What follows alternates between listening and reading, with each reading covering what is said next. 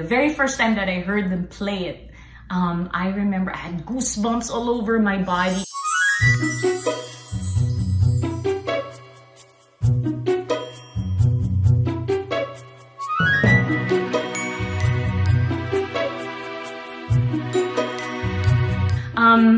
I was only 15. I remember I had signed a contract with Alpha Records at the time. Kaka-graduate ko lang from the TV show. I hope you guys probably remember the TV show That's Entertainment. I remember I didn't really know who Vehnee Saturno was at that time. Basta sabi lang sa akin ng mga taga Alpha Records that he is definitely a hitmaker. And that, you know, for my first single, they really asked him for this song, and it was Jerry Paradiso that did the arrangement. And they were very confident that it was definitely going to be a big hit, and they were not wrong.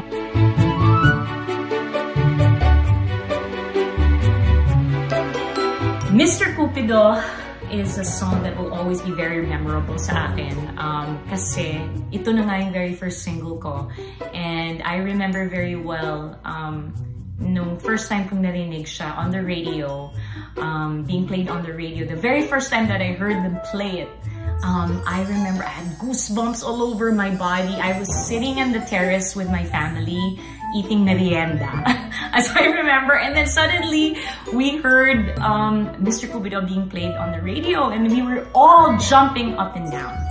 So here it goes, okay? Mr. Kupido, ako na may tulungan mo, ba't hindi panain ang kanyang damdamin nang ako ay mapansin?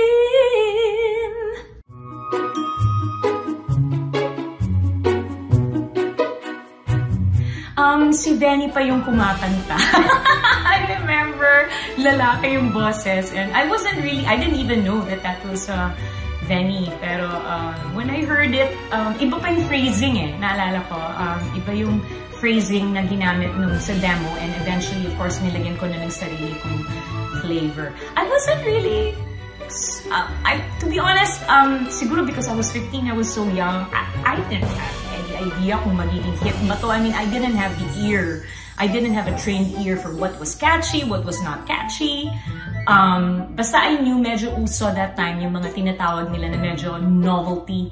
Yung bang merong parang hinahalo na mga English words here and there to make a song kind of more poppy and more youthful.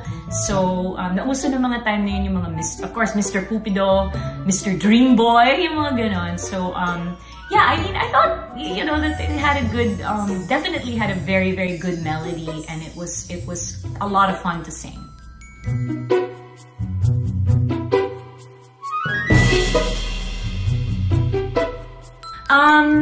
I remember I was so nervous, so hindi ko masyado napansin how Vehnee was exactly, but definitely he and our producer, the one that was producing the album at that time, they were ano naman, they were kind. Because I was a beginner, so there was a lot of guidance, definitely. I think they made me feel very at home.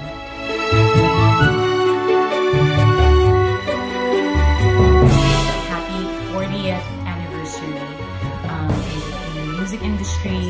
Vehnee is definitely one of the pillars of original Filipino music, and this is definitely a huge milestone for Vehnee. I wish that we had collaborated more.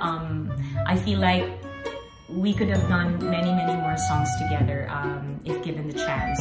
And in fact, when I saw the musical Chuba Choo Choo with Joanna Anpil as the lead, I was just amazed. I think there might have been like 30 songs that I could sing along to in that. I think it was like a 3-hour musical. It seemed like a 3-hour musical, but the music was just wow. I mean, it was really something.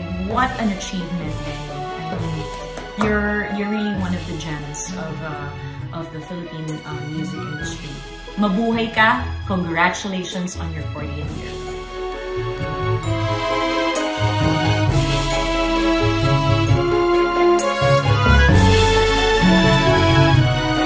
Bye!